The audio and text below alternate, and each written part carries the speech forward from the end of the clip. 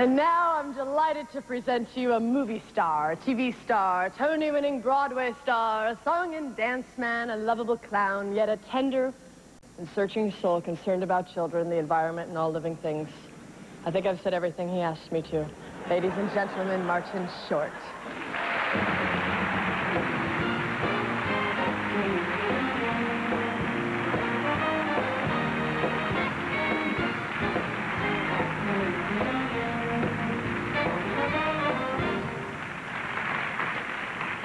Thank you. Thank you for remembering. Thank you. As you may have heard, last June 6th, I won this Tony Award. But that's not why I bring it up. I just want to go on record as saying that winning an Emmy is every bit as prestigious as winning one of these babies. Death of a Salesman, Xena, Warrior Princess. In my mind, it's all just acting.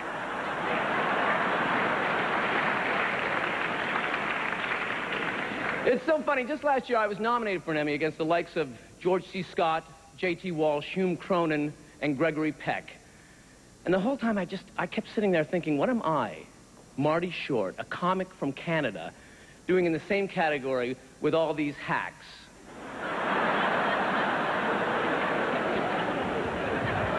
But it's so funny that you people should mention my Tony Award victory.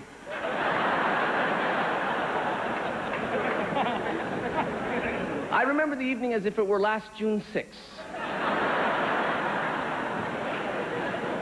I remember hearing my name bounding up on stage, grabbing this award and just saying, "Oh, baby." And the next thing I knew, the music came up and the producers went to commercial, and I never really got to thank anybody. So with your kind indulgence, I want to take this opportunity to say thank you to just a few people.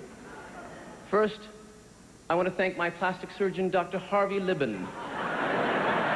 What Da Vinci was to canvas, you, Dr. Libin, are to saggy neck skin. Thank you. I want to thank the great Shelley Winters, in whose Winter Garden dressing room I first became a man.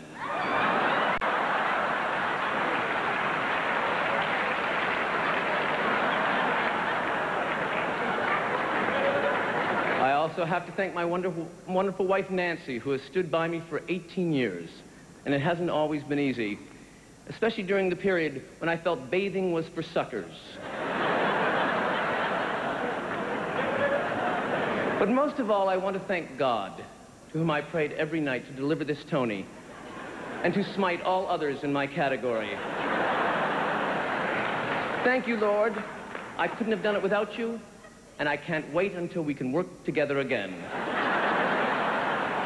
And now the nominees for Outstanding Variety Music or Comedy Special are...